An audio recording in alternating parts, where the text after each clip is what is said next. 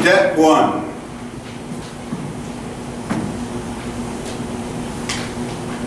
We recognize that our lives are unmanageable. We are not able to manage them ourselves. We're not able to make major changes that need to be made on our own strength and wisdom, or you wouldn't be sitting in a chapel. You wouldn't need the facility that you're part of, that you're in. You wouldn't need program. You wouldn't need step one, let alone the rest of them. Step one. We admitted. That is the first and most important thing that needs to happen. We need to admit that we are powerless over our dependencies, over substances, over alcohol, over the way that we think sometimes, and that our lives have become unmanageable. We are not able to manage things on our own. Romans 7:18, I know that nothing good lives in me. I want to do what is right, but I can't. We're going to be looking at this portion of Scripture and a couple other ones, but it really comes down to that point. I want to do what is right, but I, on my own strength and wisdom, can't. So that's what step one is about, admitting.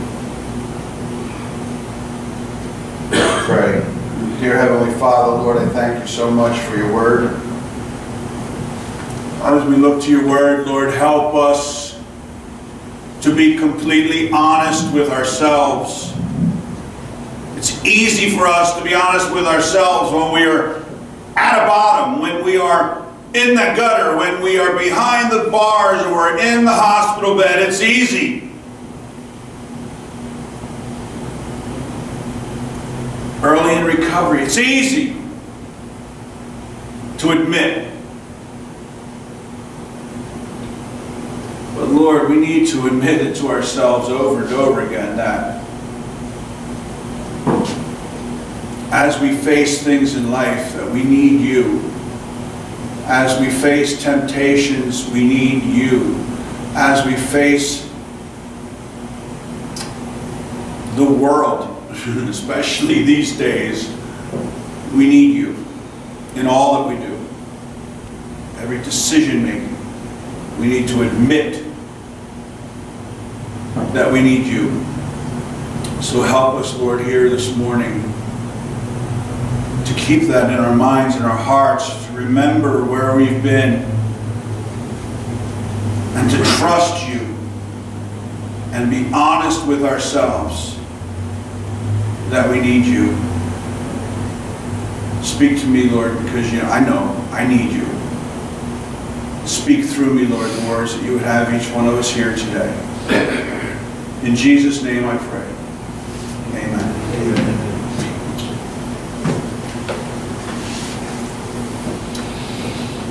So the trouble is not with the law, and we have that, right? I mean, the stripped down version are the 10 Commandments, and it's not like it's hard for us to understand what they say. I think the one thing people get tripped up on is that whole word covet. And really, if you covet something that is not yours, it's someone else's, and you think about it long enough, you're going to take it, or you're going to do something to obtain it, and it really leads to all of those other obvious commands that God gives us. Thou shalt not steal, thou shalt not murder, all those things start up here. And when our heart is cold or hardened, we don't use this very well.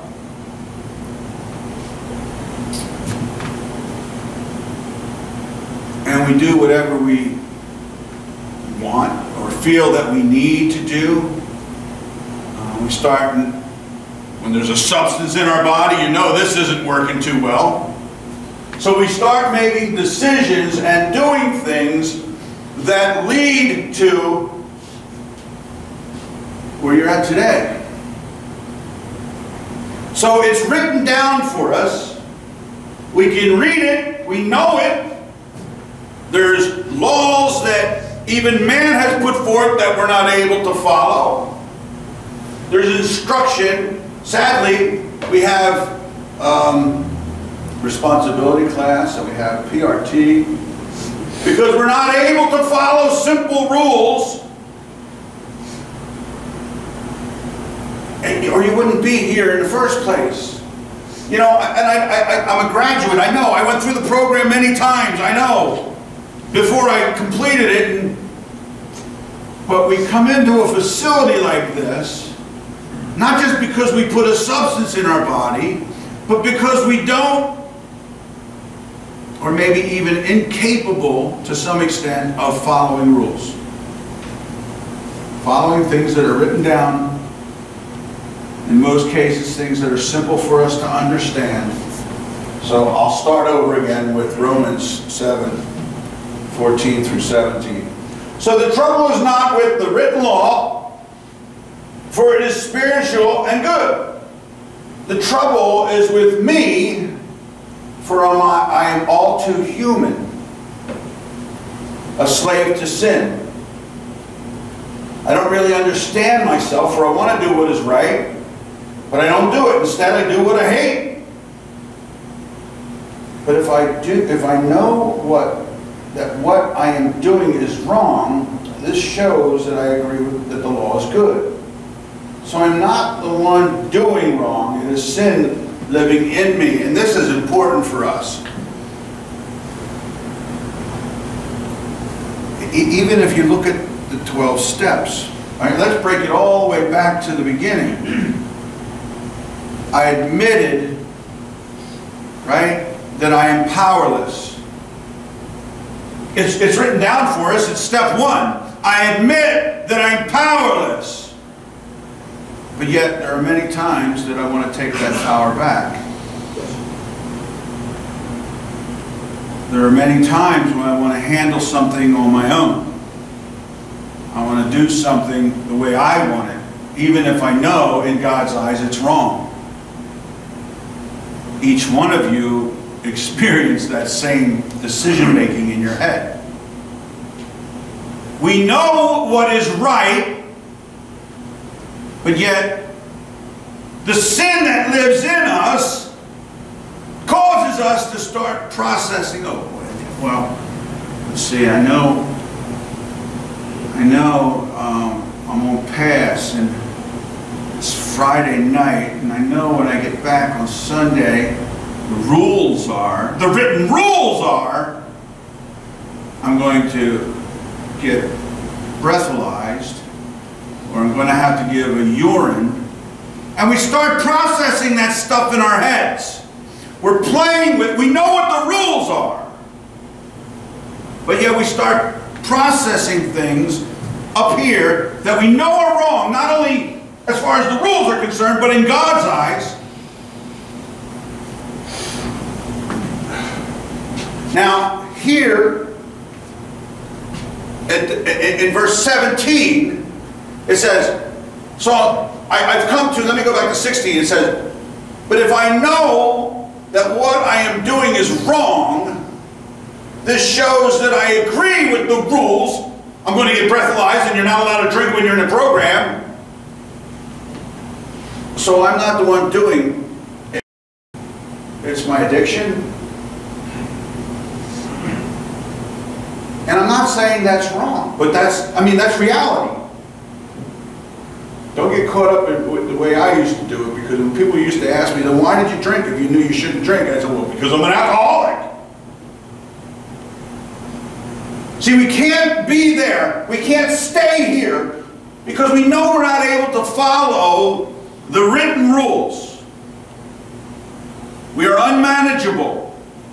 We can't manage to do what we're told, let alone what we know is right. So here we are, Romans 7:18 through 22. And I know that nothing good lives in me, that is, in my sinful nature.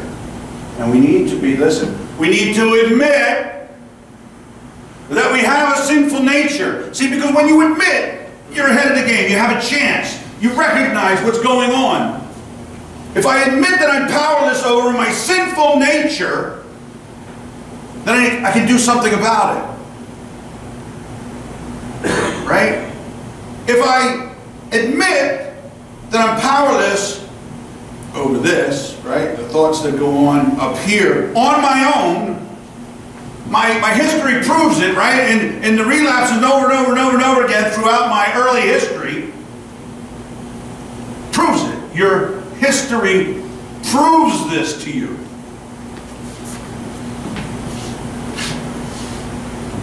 I want to do what is right, but I can't. I want to do what is good, but I don't. I don't want to do what is wrong, but I do it anyway. But if I do what I don't want to do, am I really the one doing wrong? It is sin living in me that does it. Again, here's a repeat of the end of, what was it, 16 and 17. This is a repeat. This is reminding you that there's a power influencing this and this. And you might look at it as a substance, but I tell you it's more than just that.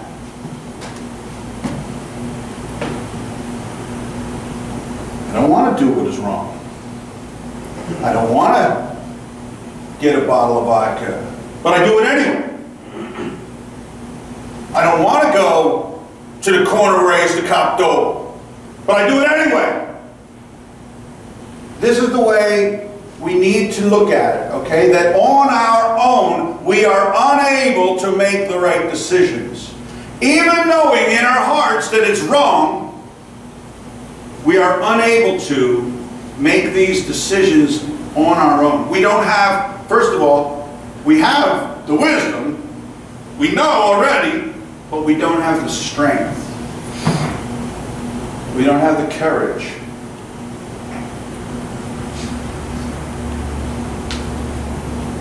But if I do what I don't want to do, I'm not really the one doing it. It is the sin living in me. I don't have the power on my own to overcome sin. None of us do. Because we sit there and sin, right? It tells us in God's Word that sin first starts here. In recovery, right? A relapse starts when? It starts here. It doesn't start when we put a bottle to our lips. It starts here. Sin is the same way. When we think about something, we have an opportunity to make a decision at that point. We're powerless on our own to make the right decision, but that God wants us to make the right decision, and He makes it possible. I've discovered this principle of life, that when I want to do what's right, I never really do what's wrong. Even though I know God's law, right? I want to, with all my heart, be able to follow the rules. But on my own, I can't. Our lives are unmanageable. We just can't seem to manage even to do what we know is right. We come up short. Romans 7:23 and 25 through 25. But there's another power within me that is at war with my mind. This power makes me a slave to sin that is within me. Oh, what a miserable person I am. Who will free me from this life that is dominated by sin and death? There is another power within me. Now, we're going to get to the power that is over all other powers. But men, if you don't believe, you can pretty much turn on your TV and see evil. If you look at your life and the things that you have done and the things that have been done to you, you can see evil. If you don't think that there's evil that is trying to keep you away from coming into and being in a relationship with God, that's part of the admitting that we're powerless. And what we're powerless over is pretty strong. Our lives are unmanageable. We can't manage. But He can. God can. So we need to let Him. Verse 25. Thank God. The answer is in Jesus Christ our Lord. So you see how it is? In my mind, I really want to obey God's law. But because of my sinful nature, I'm a slave to sin. Because of what goes on up here, I'm a slave to sin. Because of the darkness, the hardness, the coldness in my heart, I'm a slave to sin. But thank God, the answer is in Christ Jesus our Lord. When you pray, it's always, dear Lord, open my heart and my mind to your leading. Soften my heart.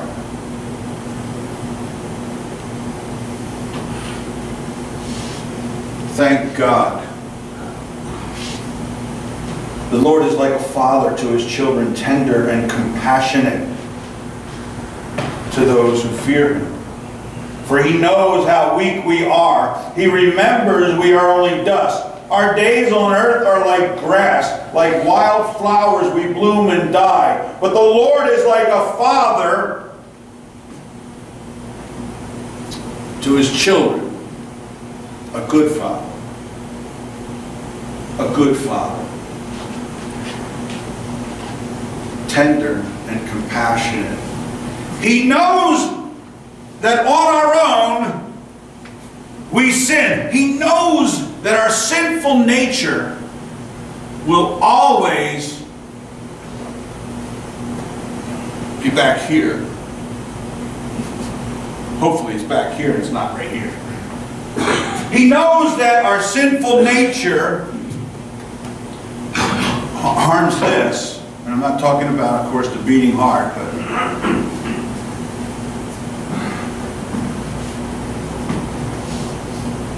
and He's tender and compassionate. He is our every need. We are His children, and He loves us. And it all comes down to how we perceive ourselves. It is how we see ourselves and our God. Where we put ourselves in this relationship with Him, how we put ourselves in this life that we're living, and how we perceive and how we see God for who He is and acknowledge Him in all that we do. So we're looking at self-perception. We may have begun to realize that we have character flaws that are beyond our control. Deep down inside, there is a sense of brokenness that is a constant reminder of our humanity. Hopefully, we will get to a place where our behavior is under control. And we will be able to maintain sobriety. But as long as we are in a human body, we will have to contend with our sinful nature. Hopefully, we will get to a place where we're able to behave. Again, these character flaws, character defects, shortcomings, whatever you label them, whatever category you put them in, know this, that they're all part of your sinful nature. And we all, because of our sinful nature, even after we've been put on a path that God has laid out for us, we still play with them back here. When they pop up, sometimes we like to think about them. We process them. Instead of getting on our knees and saying, Lord, thank you for pointing this out, now take it from me, we think about them for a while.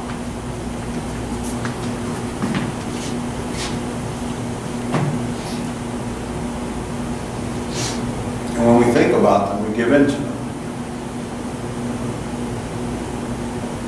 Again, step one says we admitted that we're powerless. I'm telling you that that is something that you're going to need to admit on a daily basis when those thoughts come back into your head. Paul said of himself, I know that nothing good lives in me. That is in my sinful nature.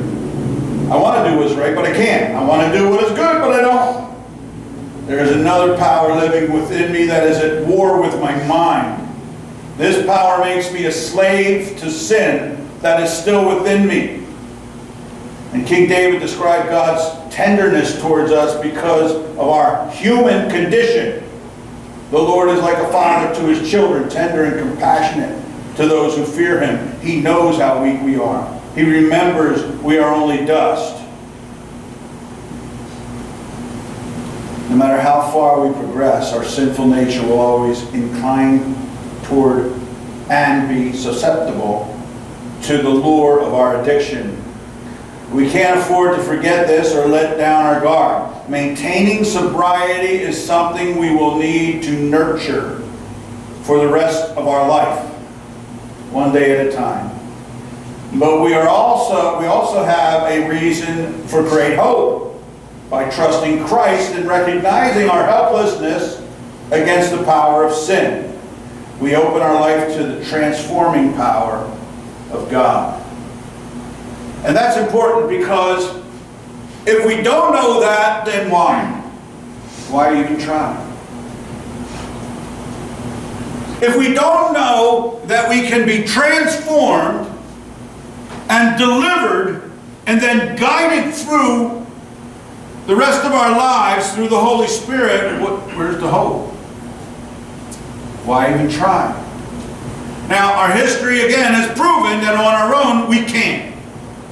And even though step one, right there in the beginning, says we admitted we're powerless, we seem to want to try to maintain power. And we can't. Right there at the beginning. John 8, 31 through 36. And this is how we can. Not on our own. Not on our own strength, not on our own wisdom, not even on the wisdom of others. Even though God puts people in our lives to help us, we always need to refer back then to the source material to make sure that it's in line with God's will for our lives. Jesus said to the people who believed in him, "You are truly my disciples if you remain faithful to my teachings. You will know the truth, and the truth will set you free." But we are descendants of Abraham, they said. We have never been slaves to anyone. What do you mean? We will be set free. And Jesus replied, "I tell you the truth. Everyone who sins is a slave to sin. And a slave is not a permanent member of the family, but a son is part of the family forever. So if the Son sets you free, you are truly free."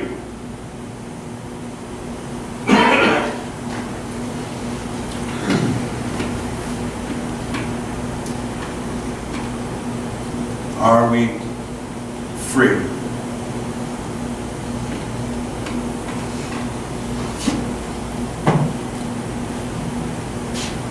What do you mean I still have a sinful nature after I've been transformed by God? What do you mean that I might still have temptations? Don't you know that I've been delivered? We get caught up in that sometimes too. We admitted that we are powerless over our dependencies, over our character defects, over our shortcomings, over our sin. We are powerless, but God is all powerful. And God sent His Son, Christ Jesus, so that we might be able to then come into this personal relationship with Him, that we might be forgiven of our sins. And when we come up short with a mournful and sorrowful heart, and we come asking for forgiveness, we are forgiven. Because you're going to come up short.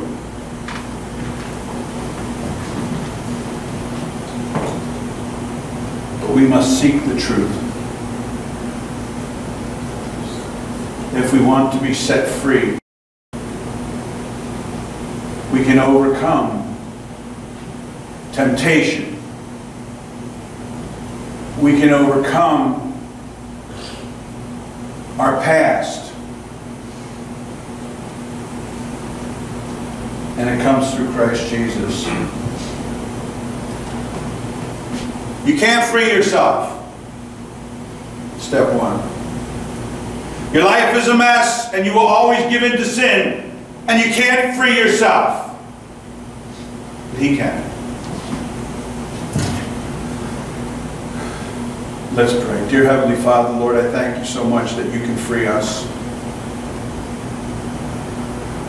Even though we will always, as long as we are breathing and we are living and here we are, there's always going to be temptations. There's always going to be things that are tempting us to give in.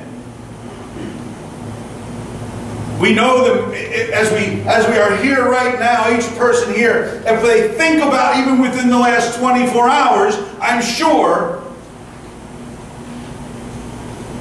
that they thought about doing something that they know is wrong. And Father, I pray now as you speak to each one of us, Lord, and we recognize those things, I thank you, Father, for pointing them out. But none of us are able to overcome those temptations without you.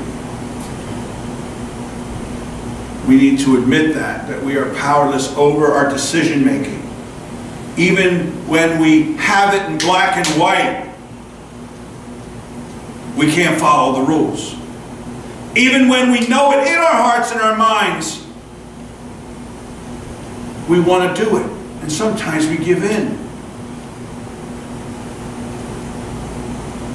But thank you, Lord, that through Christ Jesus we have a way to overcome those thoughts before we give in to sin. And I pray, Lord, for each person here, that first and foremost they know that you are calling them into a personal relationship with you through Christ Jesus. That by admitting that we are sinners, and accepting then your Son, Christ Jesus, into our hearts as our personal Savior, we are made new, we are saved, we are cleansed. By repenting of our sin, never wanting to repeat those sins that we know, Lord, we cry out to you and ask for forgiveness. And you pull us out of that. You set us on a firm foundation, a starting point. So I pray, Lord, for each person in this chapel this morning, if they have yet to receive you, Lord, if they have yet to accept Christ Jesus into their hearts as their personal Savior, I pray, Lord, that they do so now. Admitting that they're sinners, they ask Christ into their hearts. repentant of their sins, never wanting to go back. We come to you now, Lord. And as we receive Christ, we thank you, Lord, because he promised us a counselor in the Holy Spirit. So as we read your word, Lord, and you speak to our hearts and our minds, Lord, as these thoughts, as these temptations come, Lord, I thank you, Father, because the Holy Spirit will guide us, will make them known to us, so that we can see them for what they are, Lord. And I thank you, Father, because when we notice them and we ask you to take them from us, you will. Give us the courage, Lord, to completely let them go. We lay them at your feet, and we don't want to repeat them. We admit that we're powerless over making these decisions on our own, Lord. You point them out. We recognize that we are powerless over letting them go, but you are all powerful. So take them from us, Lord. Cleanse us. Again, Father, I thank you for being here with us. Our lives were beyond unmanageable. They are insane, but we can't manage to get right without you. So I thank you, Lord, for that truth. And I pray that, Lord, for each person here. Give us the wisdom and the courage to know and follow your will for our lives. In Jesus' name we pray. Amen. Amen. Amen.